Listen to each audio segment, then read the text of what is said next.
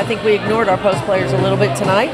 I thought Dulcie was, before Madison lit up, I thought Dulcie and Elena were the ones that needed the basketball, and we just, we weren't quite in a position to get it to them. But yeah, this was one of those trap games that we talk about. We wanted it to be easy, and Mississippi Valley State had different ideas. So I just wasn't real pleased with how committed we were to staying in system and doing what we need to do.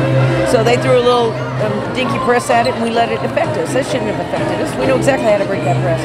But we kind of wanted to do it our own way for a little while. And so anyway, Jamira Sheets was out, but we got enough players around her, other than Jamira, that we should be able to win 91-54. But we got to do it in a better fashion than we did. And that's what I was displeased with. I didn't think we were in system. I didn't think we guarded hard. We're going to go home 8-4, and I'm not happy with the game, but we're happy with the results of the season so far.